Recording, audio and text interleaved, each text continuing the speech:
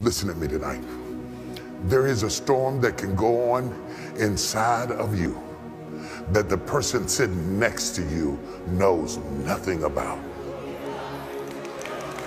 You can lay beside somebody who is right in the middle of an internal tsunami and not be cognizant of the fact that the person you lay with or work with or are eating with is up under attack on the inside.